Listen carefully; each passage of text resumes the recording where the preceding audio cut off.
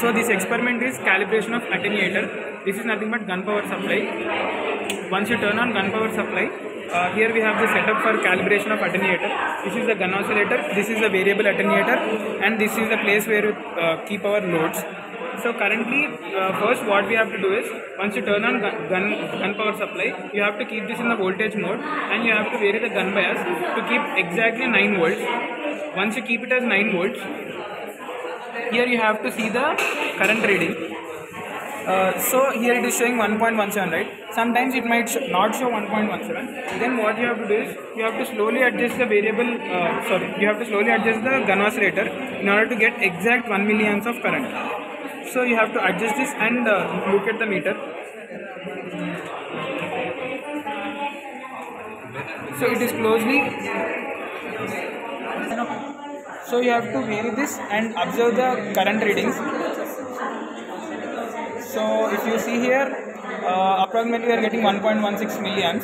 So once you are done with that, what you have to do is, here you can see the variable attenuator, you have some scale sort of thing. So here you have the readings from 0 to, there are many readings. You have to see where the 0 of the rotatable knob and the fixed scale are coinciding. Here you have to keep it as 15 in the beginning.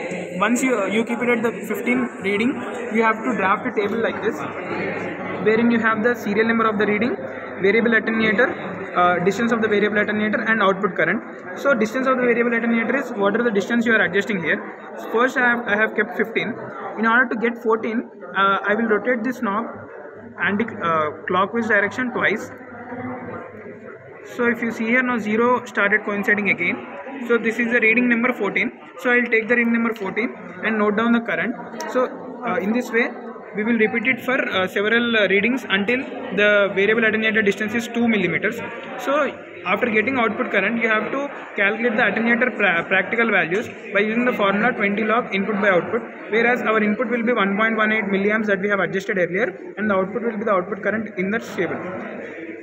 And once you are done with this variable attenuator, we have something known as fixed attenuators. We have 3 fixed attenuators. For these fixed attenuators, you have to remove the probing section of this, and you have to attach the fixed attenuator, and you have to again keep the probing section.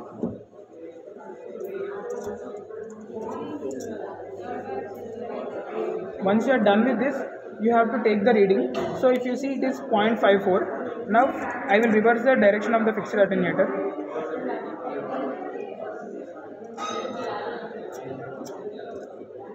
And take the reading again.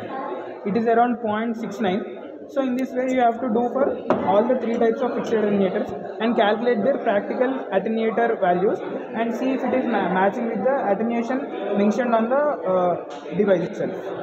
That's it.